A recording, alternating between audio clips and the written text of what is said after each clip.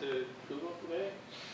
Is a physical chemist from Wisconsin, but he's been working for Yahoo for quite some time. Which is always challenging work, but Mike's always been a person to help sort of cut through the red tape and get really interesting programs going, working with the scientists. And so please tell us how some of those I feel like I'm talking to an empty room. Why do I feel like I'm talking to an empty room? All right, I thought what I'd try to do today, Brett invited me to try to give you some idea about why we support informatics research at NIH. We actually support quite a bit of informatics research at NIH. Most of you probably aren't familiar with NIH, so let me tell you, National Institutes of Health is the largest supporter of biomedical research in the world. Our annual budget is $30 billion. And almost all of that, 85% of it, is sent out to universities and academic health centers for conducting research. So we spend a lot of money supporting research throughout the country. Of that money, we conservatively estimate that $500 million a year goes into information technology research activities. Now, that's a lot of different things. It isn't just, very little of it, it's actually computer science, but some of it is. Some of it is software development, some of it is development of databases, so there are a lot of different things.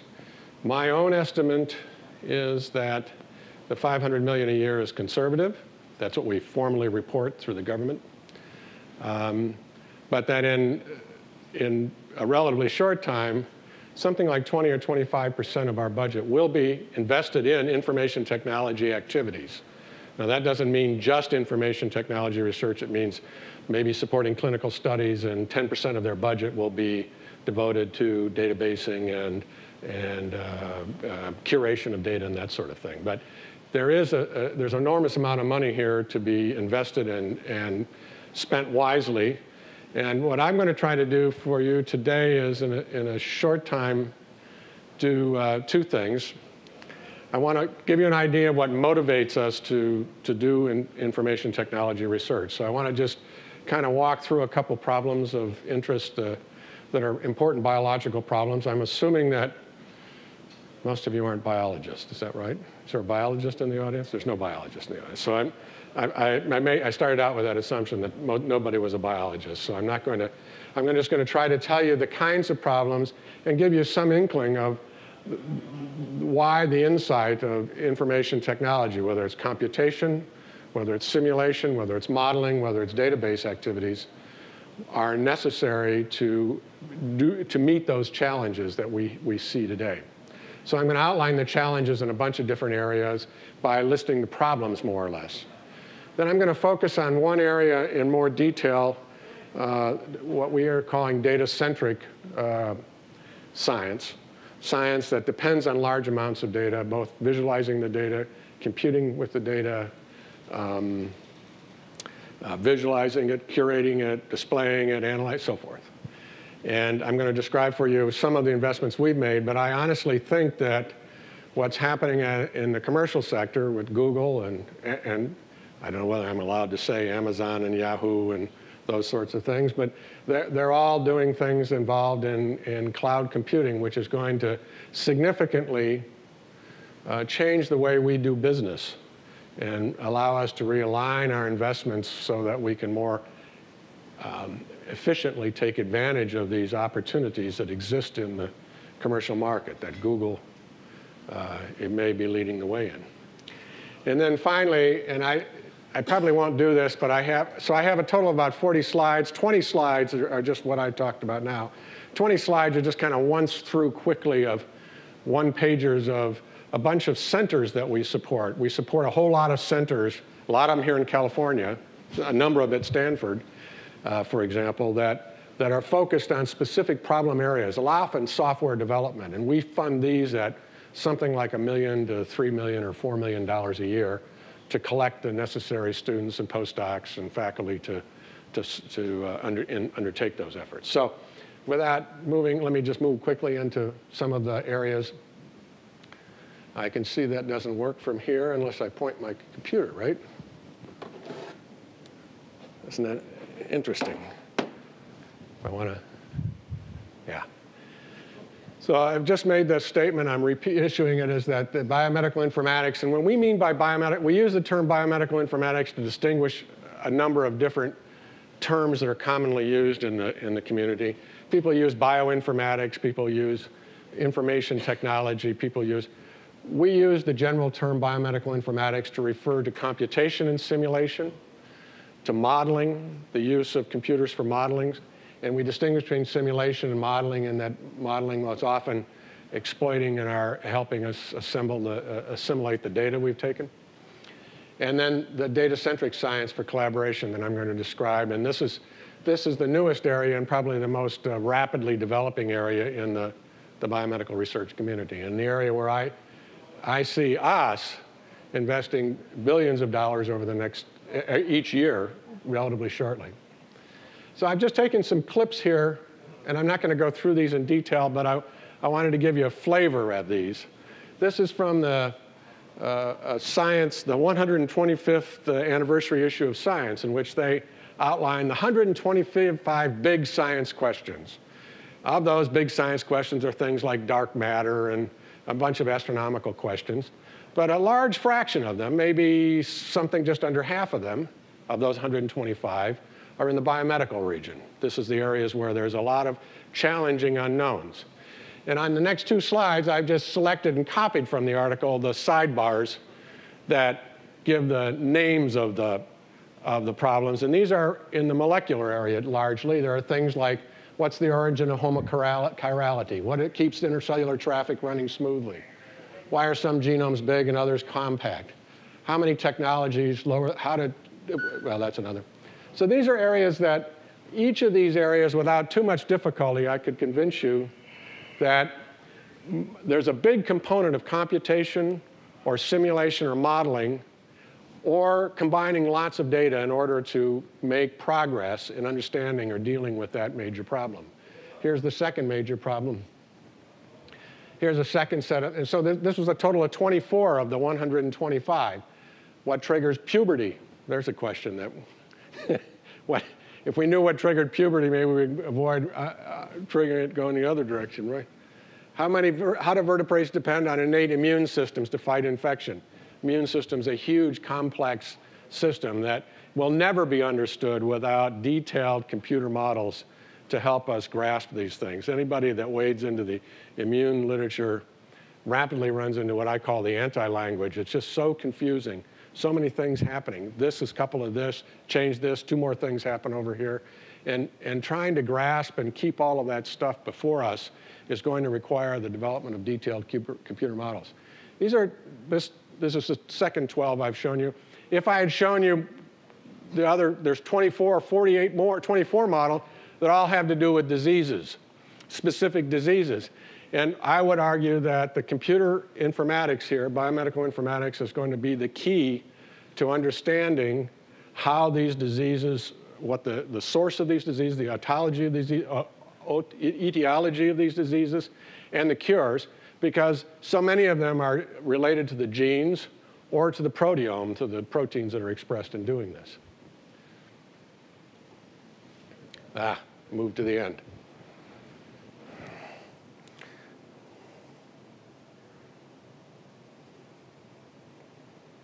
I get rid of these funny transitions. I only did one here. So one of the major, what I've taken here are a few areas just to give you a sense of what are the research areas. Again, I'm focusing here on what motivates us to fund computing centers, modeling centers, centers that are doing simulations, centers that are collecting data in a meaningful way and allowing us. So in the narrow area of bioinformatics, one list of things, I think this is a Wikipedia list, in fact. If you do Wikipedia bioinformatics, this will be a list of things that you'll get. Analysis of gene expression, high throughput image analysis, prediction of protein structure. All of these areas are intense computational areas, require substantial involvement of computing resources, considerable sophistication in terms of software development and algorithms. I want to mention one area that some of you probably have never heard of called metagenomics. And it's an interesting area. It's a recently emerging area. there's a fellow named Craig Venter, who was the head of the Institute for Genomic Research. He's just founded a new institute out at UC San Diego devoted to metagenomics, which is an intense computational effort. It's centered at San Diego because the supercomputer center is there, and they had a great deal of computer expertise, which would allow him to take these advances in bioinformatics. And in metagenomics, it was the bioinformatics, the capabilities that allowed for both DNA refinement, amplification, but most importantly, for shotgun analysis. So the way people sequence genes today is not just take a long gene and march through and figure out what the sequence is. What they do is they just take a mess of genes, chop them all up, and look at little segments of those genes and sequence maybe 100 or 1,000 or 10,000 length, which is a very small fraction overall. They do thousands of these fractions, and then they use computers to line them up and figure out where they overlap and ultimately figure out what the full sequence is. In metagenomics is a brand new field where they're able to take environmental samples. It used to be that in order to sequence something, you had to take a single organism, grow it up to a huge amount of it, so you could extract enough of the same kind of DNA to do analyses of. Now we can work with individual cells, and in fact what they do is they just take a gamish of cells, extract the DNA from all of them, chop it all up, sequence all those pieces, and then use the computer to puzzle together which parts of them go together and how many different organisms were even in there to begin with. This is a major insight. And here are some of the observations that were made in just the last few years. In 2002, an environmental shotgun sequencing was able to show that 200 liters of seawater, just collected in seawater, had 5,000 different viruses. The total number of viruses, we used to say, I used to work in a marine organism area, and it used to say a liter of water contains 1 million viruses. Now that probably seems, I always stun me when I recognize that. If you just take a liter of water, you collect 1 million viruses out of the middle of the ocean, not by where the treatment plant, sewage treatment plant releases, out in the middle of the ocean. So he collected, this is a Ventnor project, 200 liters, and a 200-liter sample found 5,000 different viruses. There were many, many more than 5,000, 200 million probably, but 5,000 different viruses, many of them unknown, had never been seen before because they were very small. He showed that there are over 1,000 virus species in a human stool. That gives you pause for thought. So we're surrounded by, there are 1 million different viruses in a kilogram of 2 pounds of marine sediment. That's amazing. So these organisms are virtually unknown until this type of process, which is enabled by computational capabilities only, can never be done without them. This enables to ask questions and to look at things we've never been able to look at before, and we're finding astounding things. These organisms in the sea, for example, just in the sea, have dramatic effects on health. They have dramatic effects on weather. The global change environment is heavily engaged in trying to understand what those organisms are and how these are just the viral ends of it, not the bacterial or the small organisms. So without the computing capabilities, we'd never even been able to do these sorts of things. Here's a list of challenges that all have computational components. This is from a meeting that Brett Peterson here organized last year, or 2006, more than last year now, at NIH, sponsored by the Computing Research Association, which was aimed at trying to figure out where computer challenges what are the computer-assisted challenges in biomedical research. And here is one of the participants' list. This is John Woolley, and he headed up one of the teams in the working groups that tried to put together. And I'm not going to read these to you or even go through them, but suffice it to say that there are substantial numbers of things that we cannot do today that we would like to do, having to do with the structures of genes and the structures of proteins, that without investments in computer technologies, software and hardware, we aren't going to be able to handle these sorts of things. So we're talking about some major changes which are going to be precipitated by the development of this technology. And as often is true, especially true in biomedical research, but it's all true in all research, is new techniques and new technologies often bring greater insights and allow us to ask new questions that have never been thought of before. Sometimes these questions, there's no reason to pose these questions if you have no ways to answer them. But with the computer technology, we now are beginning to having ways of hopefully addressing these kinds of questions. Here's a graph, also by John Woolley, though published a number of years ago, earlier, which tries to convey something about the complexity. One of the reasons biomedical research is so much more difficult than, say, something simple like high-energy physics. It crosses many more domains of scale in length and scale in time. So many of the activities, they range from the small activities, atomic activities on the lower end, to very large, long-term activities that are almost geologic in time on the upper right hand. In the ovals that are listed in color there are areas where we have begun to make headway, and almost all the headway in those particular areas that are cited are done by computer models or simulation capabilities. So we go from the beginning to where you actually do quantum computing of the individual molecular properties from the atomic properties, to the molecular dynamics. We recently had one of our investigators at the center was able to successfully dynamically model the behavior of an entire virus. And there are a whole bunch of questions about viral behavior and pathogenicity which are dependent upon its dynamic behavior and cannot be studied. There are no techniques for studying it, so it's required that we do computation and then suggest things that might be experimentally done to confirm the computations. The areas in the boxes are areas in those space, in the time scale, length scale region that try to give you protein folding occurs in this time length and on this time, and this time length and this length scale for large complexes down to small complexes. And those are areas where we haven't really made much progress at all. All of these areas are areas in this complexity diagram which require investment in computation areas. Many of these particular are computational biology. Some of them are modeling or simulation. So continuing on why we do these things, this is the sidebar from an article in Nature which appeared in 2006, the title of which was, it was an issue devoted to scientific computing. And these are the milestones, the major milestones by that authors, the set of authors that produced this. Their idea of what was the major milestones in scientific computing since over the last 50 or more years, right? 2006, 1946.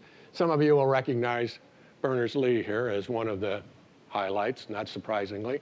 Let me highlight for you just a few others that are present in this. Down in the bottom we have John Kendrew. Uses computers for the first time to build the first atomic model of myoglobin from crystallographic data. The top one is a particular pleasing one to me because the center with which I'm associated with at NIH funded this work by Charles Molnar and Wesley Clark and also by Jerry Fox later at WashU on the development of the Link computer. This was in 1962. We supported the Link computer development, which was, I, as a graduate student, actually got to work on one. And it was this massive bunch of tapes and it had a lot of A to D converters, and it was used in laboratories, neurophysiological data laboratories, for collecting data and storing it in digital format.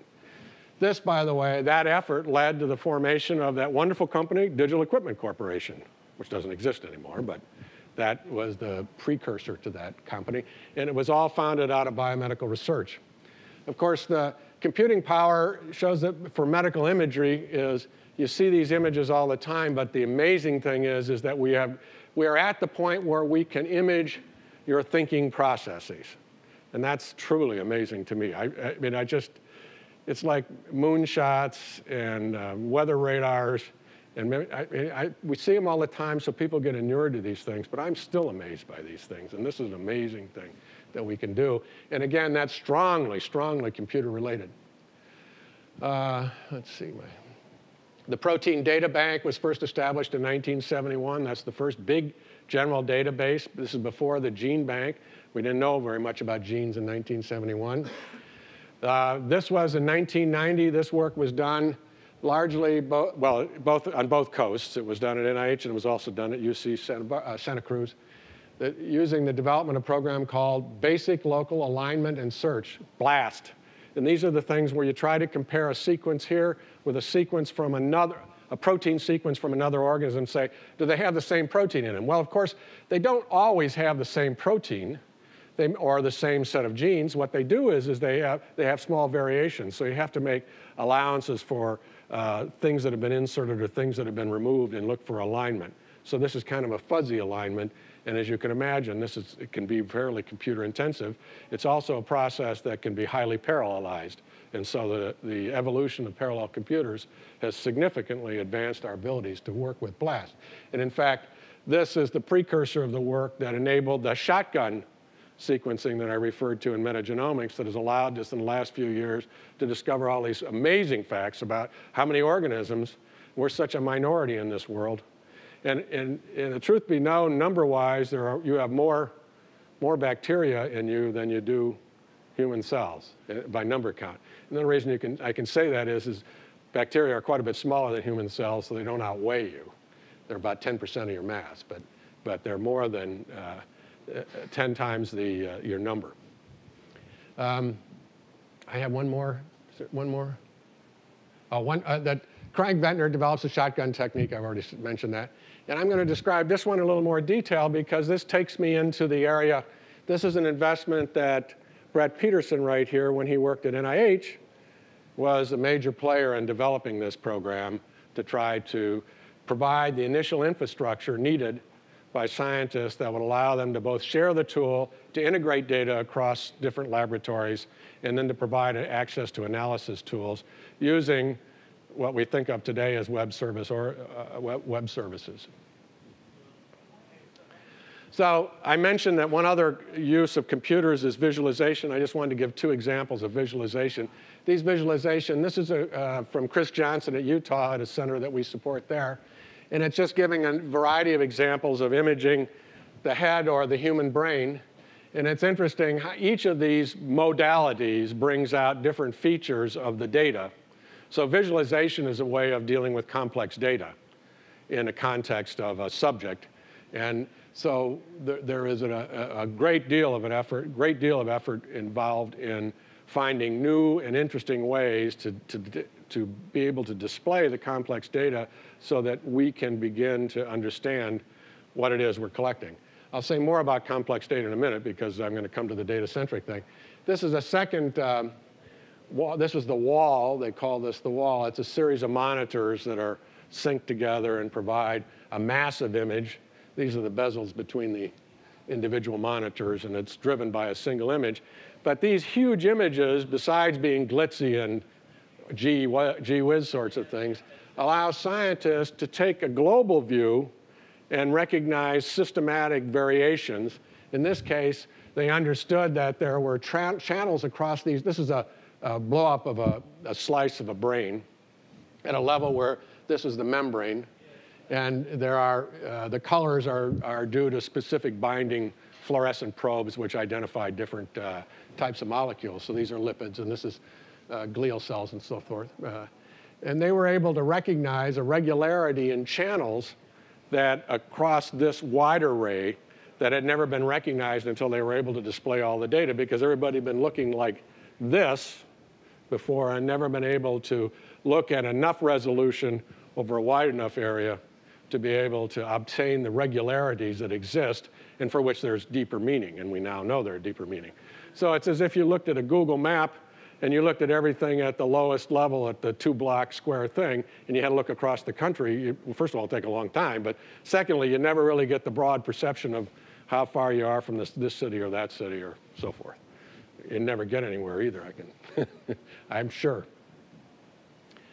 So one of the things that I've been hinting at, and I want to now focus a little bit on, is the emergence of what we're referring to, or lots of people are referring to, as a data-centric science. This is from a talk given by Tony Hay, but it's several of us have made the same observation. I just lifted the slide from him, so I'm citing him. Tony gave a very nice talk at the Global Grid Forum this past summer, in which he cited a lot of the data-centric issues. And of course, since he's now at Microsoft, Microsoft's focus on how they think they can help the world do these sorts of things. He also had some kind of pointed remarks to make about Google, so you might Google Tony Hay and Global Grid Forum and take a look at this talk for yourself, or I have a copy of it. It's publicly available. So we outlined the different kinds of eras of science, from the early stages of experimental science, where one looked to see what happened, theoretical science, computational science, to the science of today, which is heavily data-centric science. And this is a feature that I think is patently true. But it's also, I think, I often refer to my colleagues at the National Institutes of Health as having an Egyptian problem, because they're in a constant state of denial about this problem. They just do not appreciate the massive amounts of data that we're generating, nor do most people even appreciate how much data is being lost. So the truth is, we generate, our laboratories, many of the laboratories today, easily generate a terabyte of information a day. That's a phenomenal amount of information. And the brain images that I was talking about earlier are a petabyte. Some of them are almost a petabyte in information. Now, those are very extraordinary cases. Mostly they're on the order of gigabytes to terabytes. The brain scan you get when you went to the doctor was more like a gigabyte. But the highest resolution research images now are approaching terabytes and will soon approach petabytes. And we often forget about how, I mean, you guys don't forget about how big information is, but most of the people I talk to don't think very hard about a petabyte. But I tell them a petabyte is a lot of information. This is the Jim Gray Databrick story. Even with these advances in high-speed networks, at 10 gigabits per second, it still takes 12 days to archive a petabyte. At 10 gigabits per second, 12 days to archive a petabyte. So we throw petabytes around a lot, but in truth, we have to use the data at its remote site. We're not going to be moving petabytes or even exabytes around in any of our lifetimes, I think, no matter how fast these things develop. But I want to say, I keep forgetting over here. Many of you have seen these kinds of data. This is just one of many different forms of the GWOW sorts of things. I'm plotting exabytes on the vertical axis. This is taken from Lesk and Landauer. There's a site at Berkeley which says how much information. I think it's most recently updated about 2003. But they did some very careful assessments somewhere around 2002, somewhere in here, and doing some extrapolations. Other people have tried to certify these things. This was actually presented quite recently by a fellow at IBM who had made some effort, Robert Morris, who had made some efforts to try to verify some of the data beyond 2003. But even if you blur your eyes, these data numbers are enormous. So this is a log scale, right? This is the years. This is what we say is all you could learn in a year. All you could learn in a year. Maybe I could learn in a year. Maybe you can be a little bit higher, but it is a log scale. All human words ever spoken at this level here, all human documents, we're talking about 10 exabytes. Now, you know and I know that how that information is gathered, there are a lot of ifs, but it might be off by a factor of 2 or pi, but it's not off by a factor of 10 or more. So these are enormous numbers, all disk storage, and this is the number that gives you the exponential growth of information. So as of somewhere in here, we were producing more information each year than all human documents prior in all history. And, well, that's 40,000 years, but that's for all practical purposes all our recorded history and beyond. So we know we're producing a lot of information, so that's a point that needs to be said. Before I talk about how to deal with this, the use of the networks, the communications, the high-speed computing, and the data sources, I just wanted to refer back while I was going through. I ran across this quote from Licklider. Does anybody know who Licklider is? J.C.R. Licklider? He died in 1990, but he was at ARPA I think 40 years ago, probably, almost 40 years ago. and he was involved in development of the internet. And this is a quote from him. I don't have the precise date, but it's in the 60s sometime, I think. And it's an amazingly prescient quote, I think, as far as how we see today the beauty and advantage, how I see it anyway, the beauty and advantage of the internet. All the stuff linked together throughout the world. You can use a remote computer, get data from a remote computer, and use lots of computers in your job. That's actually a quote from him 40 years ago. You know he was a prescient guy. So I want to talk a little bit about the challenges of the data size.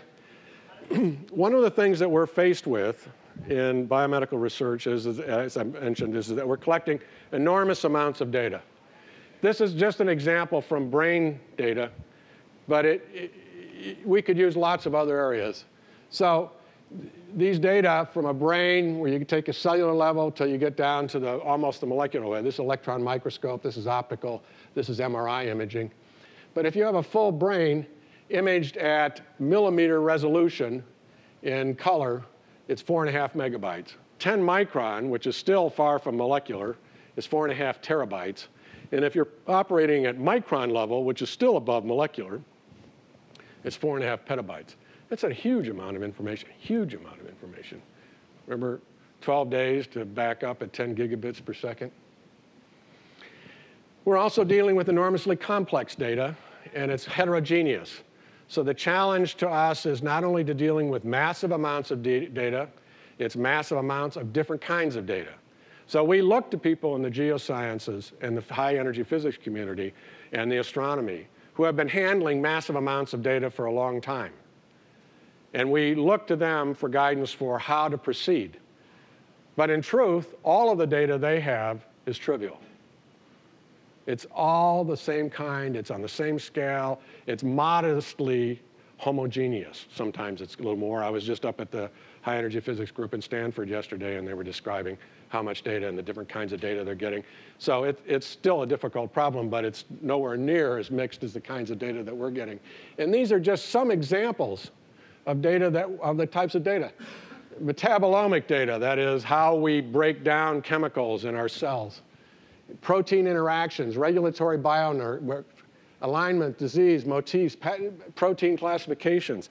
These are all data that are being collected and generated in laboratories across the country, and for which we at NIH are paying for a lot of it. We spend billions, tens of billions of dollars collecting this data. You know what? First of all, most of this data will never ever be seen by a human. There's too much of it. Nobody can look at this data. So, and secondly, most of the data will never be seen by anybody or any machine. So it's wasted. It's collected and gone. So we have a real challenge to try to take this information, begin to make use of it in ways other than the narrow uses for which it was originally collected. If we want to share data, collect data on genomic data or distribution in one animal and see how it applies to another animal or to another human, we need to be able to preserve that data. We need to be able to check the data. And if, as I said, none of the data we are collecting, most of the data, well, for all practical purposes, none of the data will ever be seen by a human. If you don't see that data, just think all the problems that presents. You're going to have to figure out how to check whether the data is worthwhile, whether it's the data you really want. Is it left-handed data and meant to be right-handed data? You have to have machine algorithms which can anticipate all those kinds of questions and certify that the data is what you're looking for and it's a quality that you need. Those are enormous problems, and those are the kinds of problems that we're beginning to, well, not beginning, but have been, and we're increasing our investment to try to manage and figure out global ways to be able to respond to those needs. There are also barriers to efficient data use. Nomenclature and coordination. Everybody calls something differently. So this is the issue of developing ontologies. In the biomedical arena, we have an enormous problem having to do with privacy. We have to have consent of the patients, if it's a patient's data, for that data to be used for the purpose that it's which it's used. So there's a long trail of tracking about consenting data. There's a best practices and culture gaps. Culture gaps is a big one and one that informatics isn't going to solve, but it's a huge problem having to do with people. We always make the joke that we say that many biomedical scientists think of data mining as data mine. Now, not to be shared because they want to make advantage of it before anybody else does. So I'm going to describe for you briefly in 4 slides here, and then I'm going to kind of end up. What are an effort that Brett and others, but mostly Brett, put together to try to begin to handle how do we share data and how do we collaborate and deal with the infrastructure necessary to deal with these monstrous data.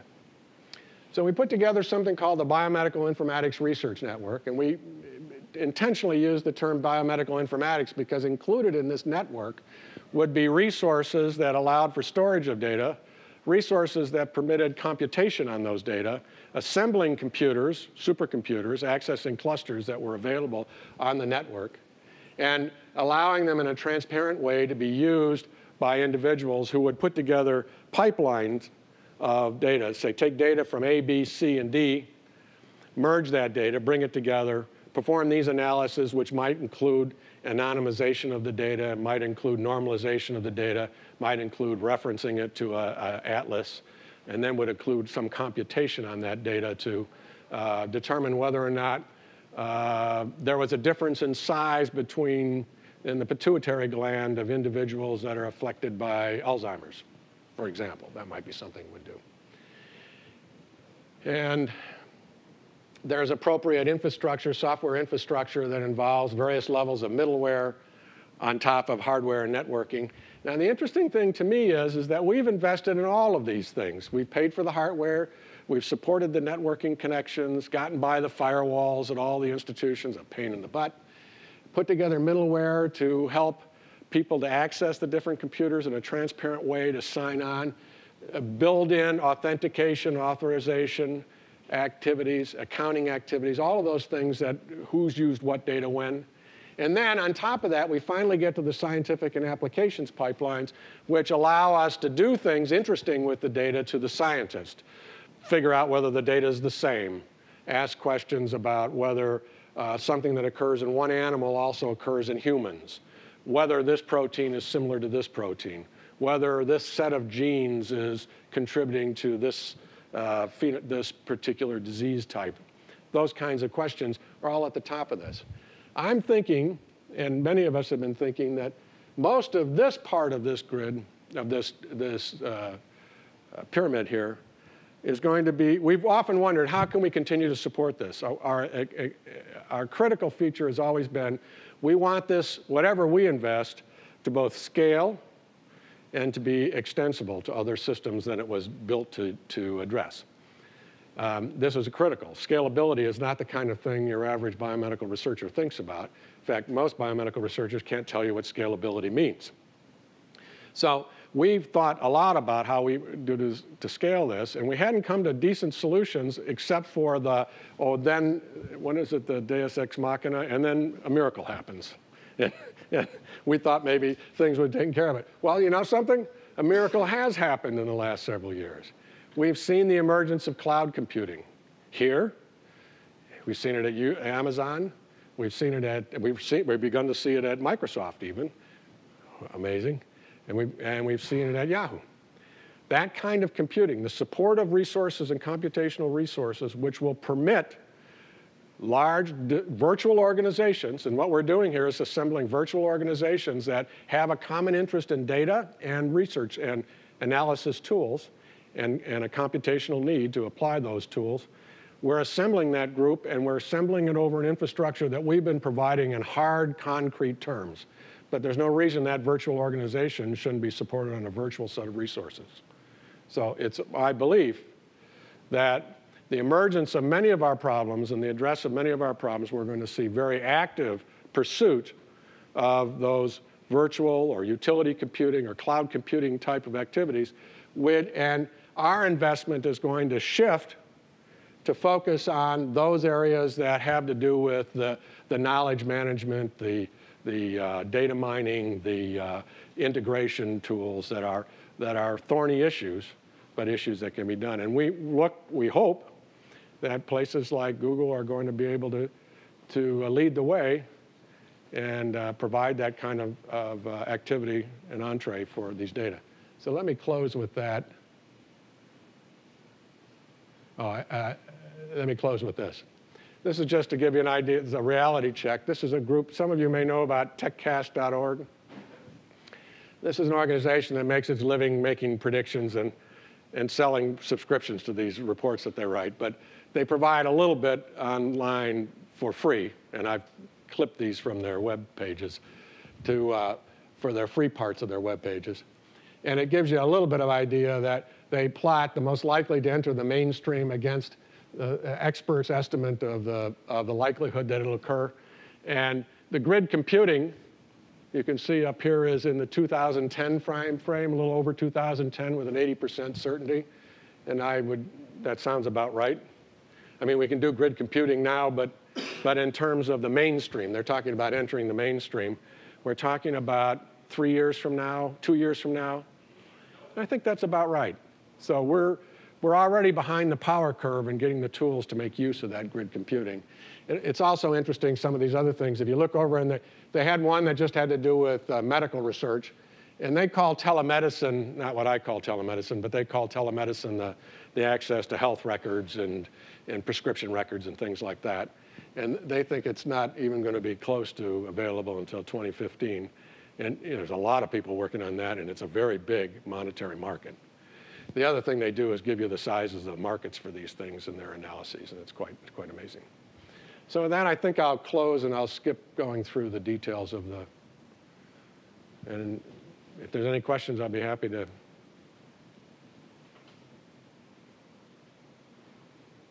Shoot. Well, are there any computer architectures that would fit some of these problems better, that are not well proposed? Are there missing architectures? So one of the areas that we're investing in is repeat. Are there any? Yeah. Repeat the question is: are there any architectures that would address these problems better than the existing architectures? So I want to say FSMGs. Is that the FPGAs? Right. FSMGs. FPGAs. Having a morning East Coast thing. So there are 2 or 3 groups working on FPGAs in an attempt to address specific computational problems. And there are specific data storage structures that are being proposed and developed commercially to try to enhance the ability to select data and do local computations as part of the database structure. But they're not widespread. I believe they're very early in the development, from what I know of it. Do you? Oh, yeah. We have one investigator, Klaus Schulten at the University of Illinois. He's also doing FPGAs, by the way, as part of his project. But he recently, I wish I could remember those numbers. He's been working with NVIDIA and taking some of their processors to do molecular dynamics calculations. So these are highly parallelizable calculations that look at how molecules basically vibrate under potentials, defined potentials. And for very large molecules, and he was the one that did the virus, so very large collections of atoms. And he's been using, he has worked with NVIDIA to get to teach a course, had gotten executives from their scientific end of the NVIDIA to teach a course at Illinois with them, fly out each week to teach a course about how to program these things, because the programming is largely undocumented. And he just published some of this stuff where he's done 4 NVIDIA processors and gets a couple of teraflops, as I remember, from 4 processors, which is pretty amazing. I mean, because the total cost of the things is a couple $1,000s. So, and those are dedicated to doing highly parallelizable molecular dynamics calculations. So it's conceivable that that isn't a new computer structure, it just happens to be a very high-speed programmable processor. Designed by the gaming industry, right. Do you know of any? No. Not your field, but. Any other questions? No? Do they give grants to private institutions? Absolutely. You mean like Google? Yeah, I'm just curious. How So here's a guy working at Google who worked at NIH. But yeah, people make applications. You have to write applications. We have small business applications. People from Google wouldn't be eligible for that. But people can write applications from research applications and secure funding for specific projects. I think it'd be rare. Can't ever remember getting one from. Request for proposals of larger, not grants. Oh, right. And so, and there's also regular issues of requests for proposals, which are then awarded, or requests for proposals. We distinguish between requests for proposals and requests for applications. Requests for proposals mean we're interested in awarding a contract. And we award contracts when we have a product in mind. So we can specify what the deliverables are. We award grants, and we have requests for applications. We award grants when we don't know what we're doing. You know, we can't specify what the product is. So, and formally a grant is for the benefit of mankind and the contract is for the benefit of NIH. Right, that's the formal distinction between the two. Anything else? Well, thanks for your attention.